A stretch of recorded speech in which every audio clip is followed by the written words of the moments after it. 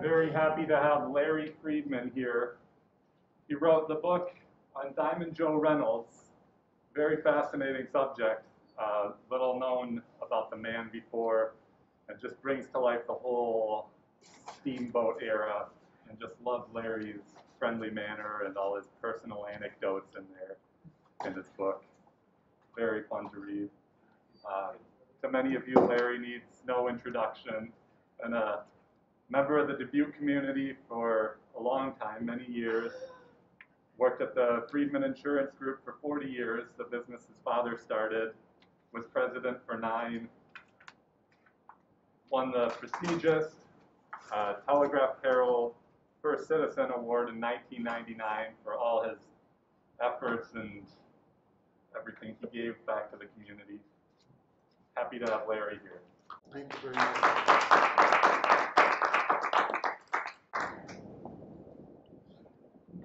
Well, first of all, I'm not really a writer. I'm a storyteller. That's what my children always said. They got me interested in doing a little writing. So they kept asking me, Dad, why don't you put those stories to use so we can go over them sometime when we're older? So I started taking a computer course, and I was so bad. Sister said, you'll never write a book by the way you type. So she agreed to do the typing for me if I would write it every week. And this came out, my first memoirs, Larry's memoirs.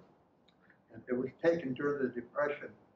And I took some Depression stories there. A photographer came door to door and talked my mother out of $2, and that's how I got the book. Some of the stories I tell about during the Depression, things are very rough. My older brother had tonsillitis, really bad. My dad knew a doctor, and the doctor said, I'll take it out in your kitchen table if you do the ether. So it worked out real good. My brother's tonsil came out. My dad said, how much for 2? He said, $10. My dad got me out of bed and lost my tonsils. 2 for $25. I didn't even So that's how I got started on my first book. The second book, A.A. Cooper Reinvents the Wheel. My wife, Renee, was a historian, and I heard her tell the story about Cooper so many times that I thought, gee, I think I'll write about it. So I did ask Katie Fisher if she would help me put it together, and she did. And it's a great story. To remember, he's a boy, 17, he's leaving home, gets on a boat in Davenport, and he's going to go to St. Paul where he can get a job. And he was about 5 miles from Dubuque. He was watching 2 gamblers gamble. One of them took a gun out to go to shoot his buddy and missed and hit Cooper on the foot. That's why they took him off the boat at Dubuque, Iowa. He was taken in by a man who had a little foundry, and that house that he was taken into was on 2nd and Locust. And that's the little house you see when you go up to Eagle Point Park on the right side. That's where he grew up.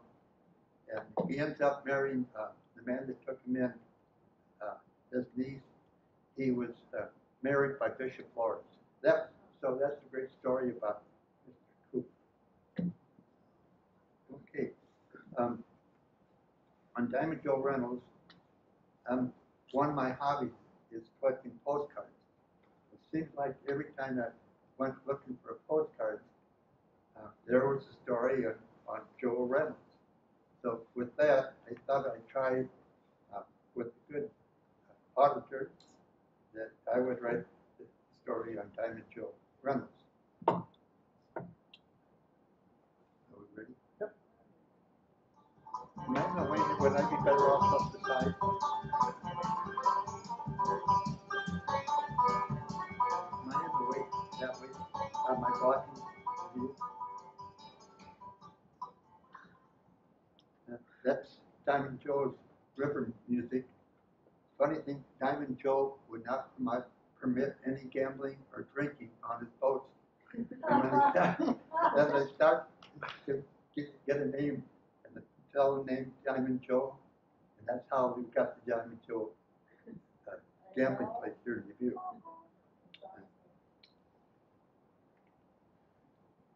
Um, the first thing I did when I went looking for Jo Reynolds was see where he lived in Dubuque. And I went through all the dictionaries and everything down at the library, found that Diamond Jo Reynolds never made his home in Dubuque. Even though he had his headquarters here, he stayed at the Julian. Jo Reynolds was born in Fallsburg, New York, which is upper New York, a rural area.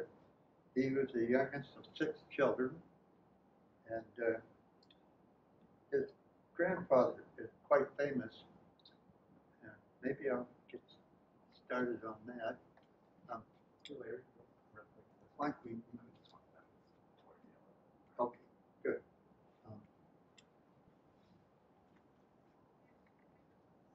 This is his grandfather's house in upper New York, rural area, and he's quite famous because he was a Quaker, and he did not involve himself in the Revolutionary War, but he had groceries and he would help feed the troops. And there's a group called the Tories that were still very loyal to England, and this is where the grandfather Henry lived. And after the war, the Tories were still very bitter about the revolution, and they came to get Henry Reynolds, and his 12-year-old daughter stopped them from killing him. They already had the rope around his neck, and she fought him off, and they finally left. And so there is this sign on the highway as you go by Reynolds' house. Outlaws attacked and attempted to murder patriot Henry Reynolds, who was saved by his heroics of his daughter, Phoebe. So that's kind of a little background on the family. When I was young, I only knew 2 Diamonds, nothing with Diamond Jo. One was Diamond's Cafeteria. Do you remember Diamond's Cafeteria? 19 Main Street, one of my favorite spots. The other was the Diamond House. The Diamond House was on Julian Avenue, which is now University Avenue. And on an Easter Sunday, a Union Electric trolley came down, tried to turn on Hill Street, and took the Diamond off to the Diamond House. But as kids, we always called this house the Diamond House because it came to a point. After that, they rebuilt it. Right now, it's that building is gone, and there's billboards there.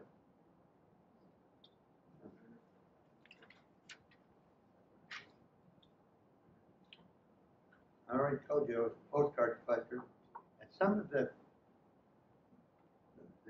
active postcards were the Diamond Jo lines, and everybody was trying to get postcards because they made everybody that is a collector collected Diamond Jo lines.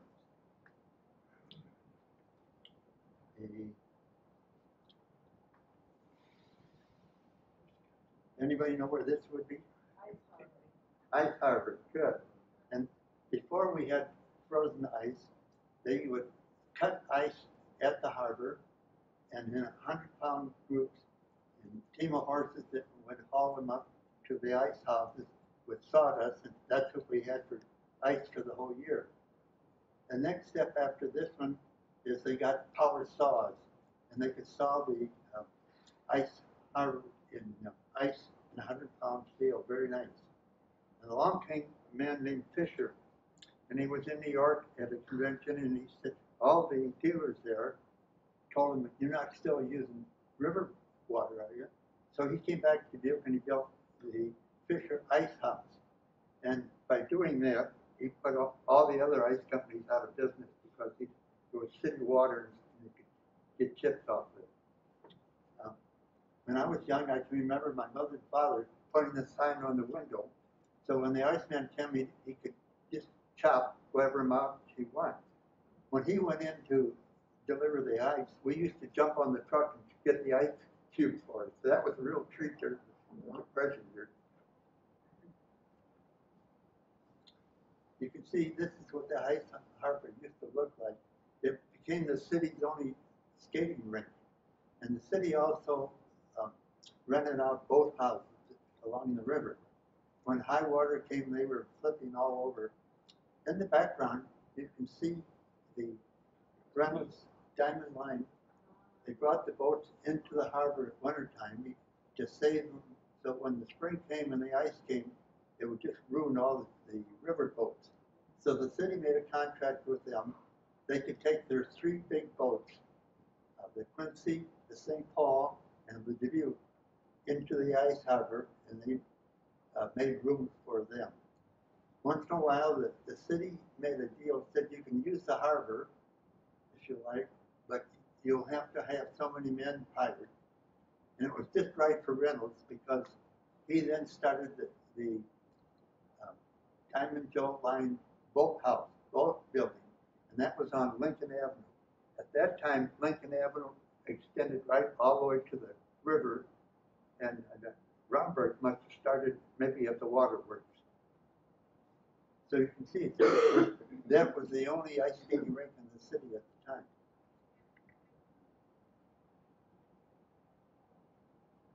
Here's another view.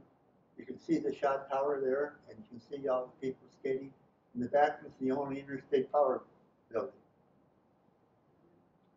Wintering in the Dubuque Harbor, there again you can see the Reynolds Diamond Jo Line in the harbor, so it was protected when March came.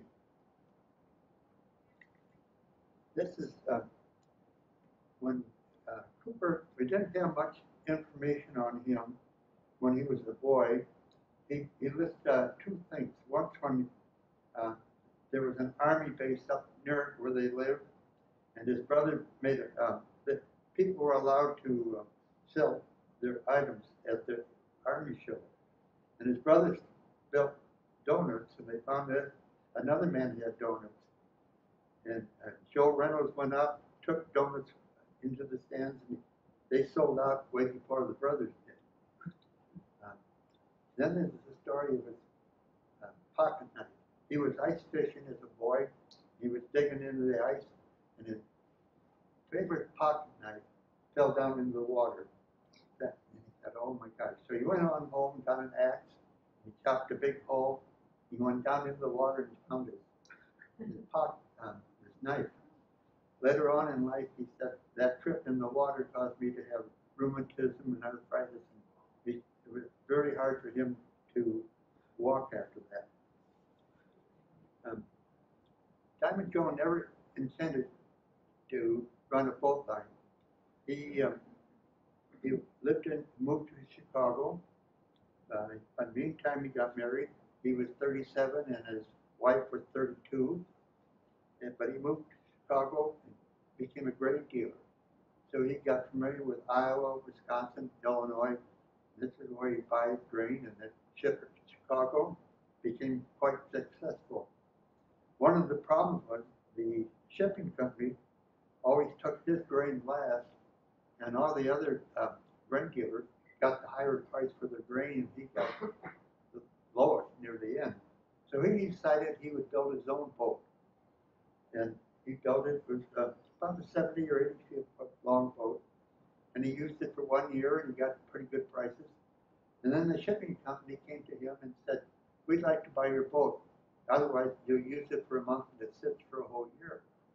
So he sold his boat back to them, and they promised him that he would ship his goods first, his grain first. Well, they didn't hold up to the truth, and the next year he got mad and he bought another boat. And he was doing pretty well, and they were fighting him, lowering their shipping charges.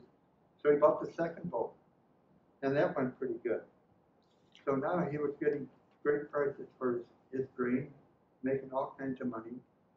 And he started then charging other people. This is the boat, I go back here. This is the grain mill that he and his brother owned before he moved to Chicago. This is still armored. Does anybody remember the armored meatpacking plant in Chicago, a big plant? Well, he got, Reynolds started buying furs and skins, and he would be gone one place and armor would be another. So finally, and the prices for skins went very low. So they got together and said, let's draw a card. And one will buy the other out. So happens that Diamond Joe won, and Philip Armour then started the Armour meatpacking plant. They became great friends in Chicago. Later on, they got into a deal together. Okay, so Diamond Joe started two companies, as I told you. One was the regular freight line, and the other one was repairing boats. And this was his boat building and repair shop was on Lincoln Avenue, right at the very end where the river came in to the city. This is one of the boats that hit a stump or something. All the passengers are leaving. This is the Eagle Point Boatyard. It has a Lincoln Avenue address. And this shows he had as many as 200 people working for him at one time. Not only did he build his own boats, but he also did a boat repair deal. And it was the only one on the Mississippi between St. Paul and St. Louis. This shows when Diamond Joe got into the hauling grain, he found out there was a need for a passenger line. So what he did, he would buy a barge and take the things he needed to haul, the grain and so forth, and just push it from one city to the other.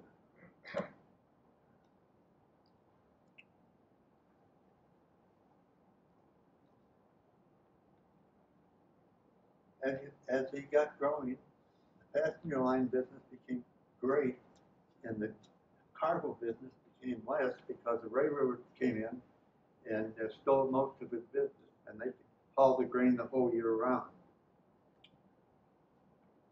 Each boat that he bought was bigger than the one before that.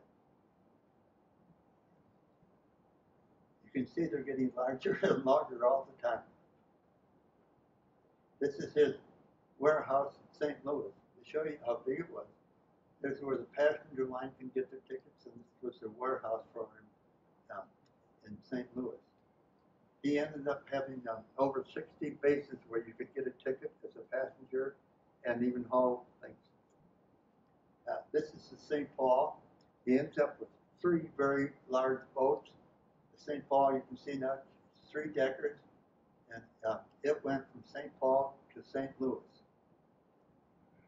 The next, this is the boat Quincy. Quincy was the next one built, very famous. It would go to, most of it is named after Quincy, Illinois. There's more postcards on the Quincy than any other boat. I think I have 10 or 15 postcards of the Quincy.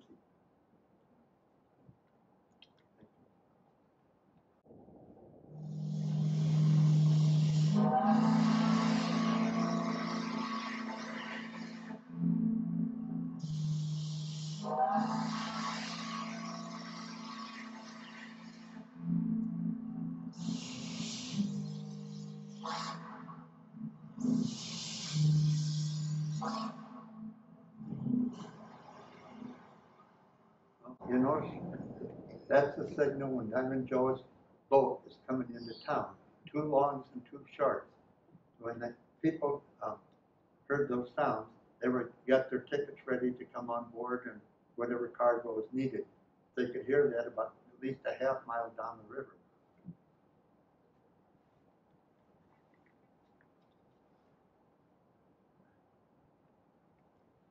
This, let me put this one back on. If you go to the Hotel Julian on the lower lobby where the restaurant is, this same ad that is on here for the Diamond Joe is at the cathedral in the big frame. I think it was pretty neat. I didn't see that until after the book was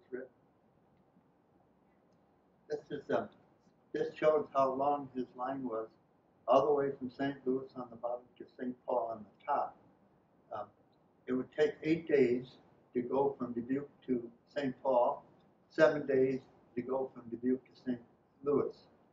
The fares, you probably can't read them very well. One The trip to St. Paul was $8, and that included all the meals. The trip to St. Louis was $7 because it was a day shorter. Round trip was around $15 for if you wanted to go from Dubuque to any. These are all the different spots where you could buy a ticket all along the line.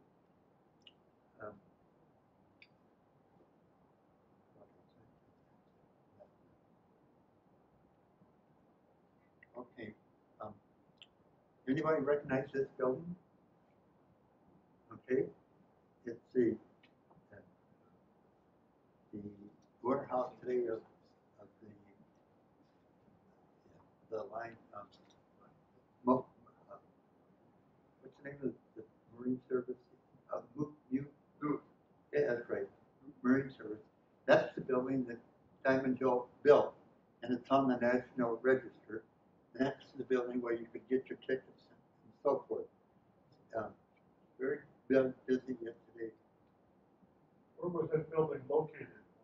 It was on the south side of the harbor, on the opposite side, where Brew Oil was there and Fisher Oil Company was there. It was on the other side of the harbor. And that's where it is today. I don't know why this picture is there too early. After Diamond Jo was very successful in the boat business, had more money than he knew what to do, and he wasn't feeling very good. So his doctor said, "Why don't you go to and go to Hot Springs and stay there a month, maybe get better." So he takes off for Hot Springs, and the railroad stopped at Melbourne, Arkansas, which is 22 miles from the Hot Springs. So he has to get a rig, he gets on a stagecoach there, and it's very rough. He says, really tough time getting there. And then it breaks down about a mile from Hot Springs. And he had to walk the last mile to get there. And he got there, he was very unhappy.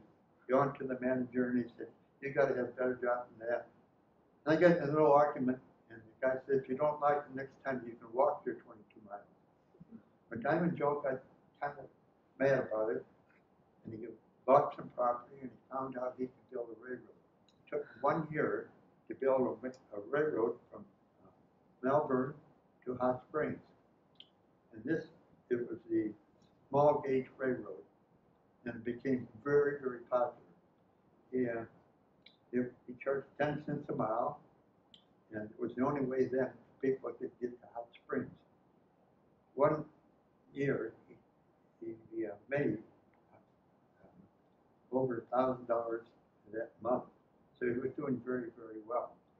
And he made a lot of money on this railroad. And then the big railroads came in, and they said, "Well, why don't you increase your tracks, make it a normal railroad crossing, and so that the Pullman cars coming from the east to go to Hot Springs could use his railroad tracks.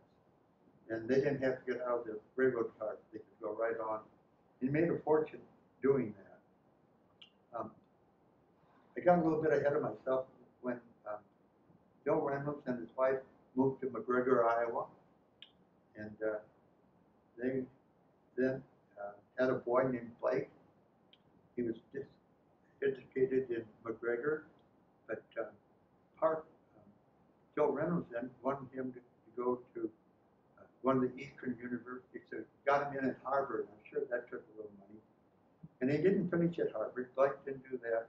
So after he got a little older, Reynolds said, "How would you like to run the boat line?" So he hired a man for 1 year to go with him. And Blake finally told his dad, he said, "Dad, I'm not in the boat business. I'm not interested." He said, "Okay, would you be interested in running the railroad?" His son, "No." He said, "That looks like hard work. I don't want that." So he just kind of drifted. He went to Cuba, he went to Europe, to South California, where he ended up dying at age 28. But before he died, he told his dad, he said, "I'm kind of interested in mining. I hear there's a lot of gold." So Diamond Joe looked into it, and a man told him he could buy a mine for $25,000, which is probably worth today's value. That'd be about three million. And he bought it, and he found out that the man that sold it to him had planted gold on the walls, and he lost him, couldn't get anything for it. It was gone. So instead of going home and crying about it, he did some inquiry, and he found out that he could buy this mine for $60,000. It was a very rich mine, but it was 40 miles away from any major city. So he bought it anyhow. Found out that it was probably the richest mine at that time in the state. He did some work, built the road up so he could take it into the place where they did the crushing. That was too slow yet, so he bought his own crusher. But that particular mine was, at that time, the most valued mine in Arizona.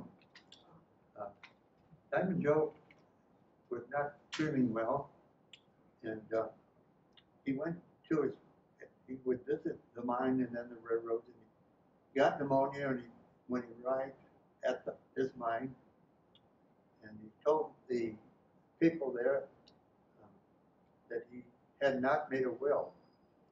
So he told one of his workers to go into town and bring a lawyer and bring a doctor. And he told one of the other employees, I didn't make a will, why don't you start writing? So he wrote down all his assets, all the things that he owned, and got it all ready, and he dies before he can sign the will.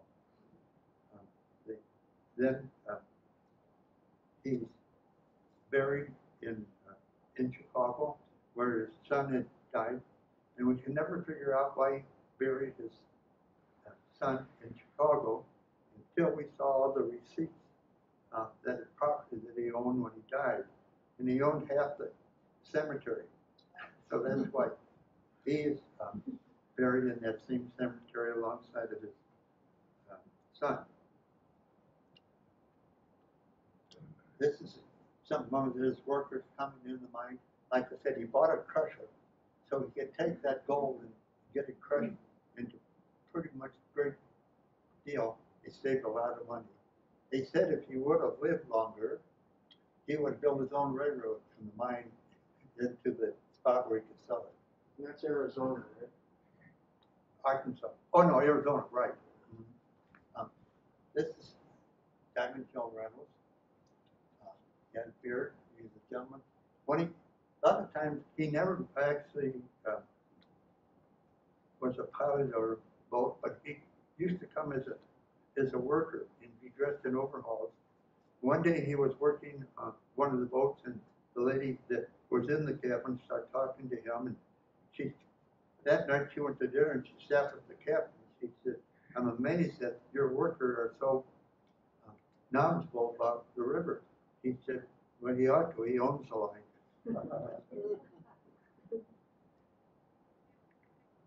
This is the Reynolds Building in Chicago.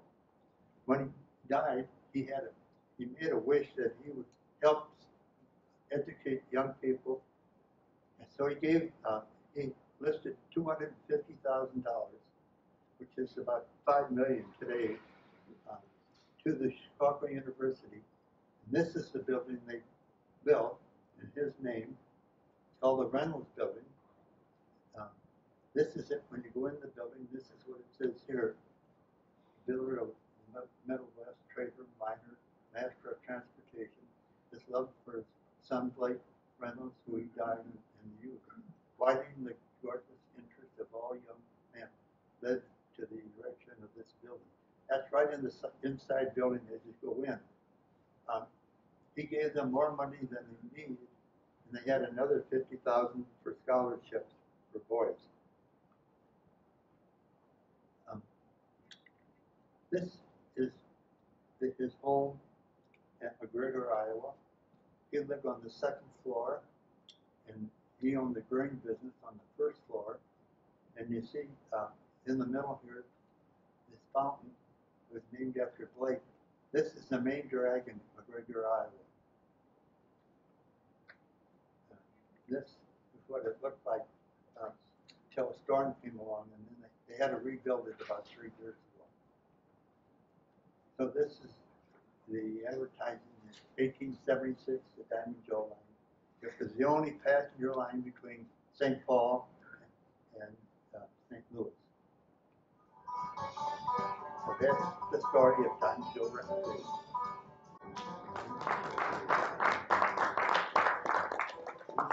Anybody have any questions? Just a kind of a timeline with range. When was he engaged in the steamboat operation? And within that sub-content or subtext, one was the grain business, and then one was the passenger business in that total range. He never intended to get into the passenger business, but when the railroads came in, they were stealing most of his grain shipping. So that's when he decided, he started out real slow at first, and he kept buying bigger boats and bigger boats.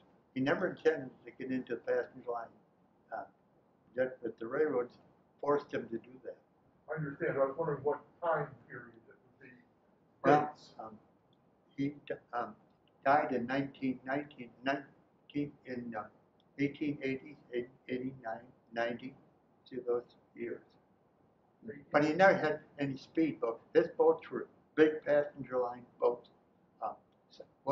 The Quincy had 75 cabins to it. The Dubuque boat was called the honeymoon boat. People could buy their honeymoon tickets here in Dubuque, go to La Crosse or St. Paul, or they could go down south. And he could leave them off about every 30, 40 miles. He had to stop, like Bellevue and so forth. He had 60 different locations where you could buy your ticket. Question? Oh no, I was curious about the time also, about when he passed away. Mm-hmm. Yeah. He lived 71 years. Oh, He died in the cabin, in the gold mine cabin. The doctor, they had a storm, and the doctor and the lawyer never did make it. He died before they could get there. But he had it all written out, but he died before he could sign it. And his wife took over and did everything that he had down on the list. Do you know if there was any connection between his operation up there by the point and the Dubuque Boat and Boiler Works? Yeah, they provided the boilers for his boats that he built up there. Mm-hmm. So the framing was done at the boat deal, and he bought his boilers from before the Dubuque Boat and Boiler Works. Blank here now. There was another boiler works that before that. And that's where he bought the boilers when he built his boats. Oh, because my grandfather worked down at the Dubuque Boat and Boiler Works. He was the tool guy. Yes. You know, he had all the tools. Yeah, they came later. I can't think the name of the first boiler works company in Dubuque. I got it someplace, but I can't recall the name right now. Yeah, okay. And I believe they have some of the tooling for that, those big punches and so forth Yeah. down at the river.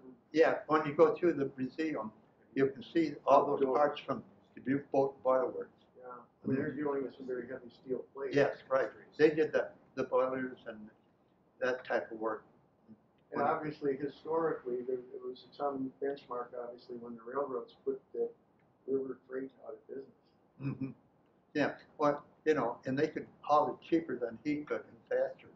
So that's why he got into the passenger line. Yeah. And he made more money in that than he ever did on doing the I couldn't green. help but notice your picture of the boat on whatever kind of docking with those braces up there. Mm-hmm. It looks like a Roman war galley with the oars, Yeah. Ben-Hur, that was a good saying. Yeah. Like I said, whenever you were coming into shore, you do the 2 longs and the 2 short. They knew it was his line, and get your suitcases ready for Well, obviously, like the railroad, they got some kind of code that has a meaning. Right. Yes. The story of Diamond Jo. Yes. Larry, thanks.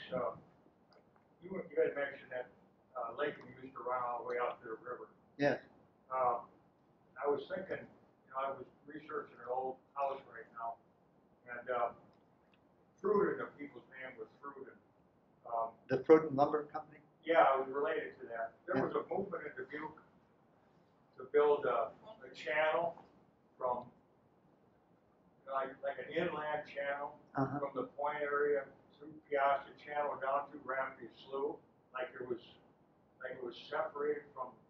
Sometimes you see pictures of the shot towers out in the water, like there was something.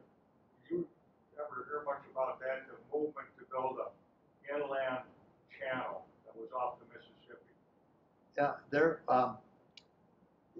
the one I'm thinking about, there was an island where they used to take the boat across there and have all their parties and so forth. Are you thinking of that?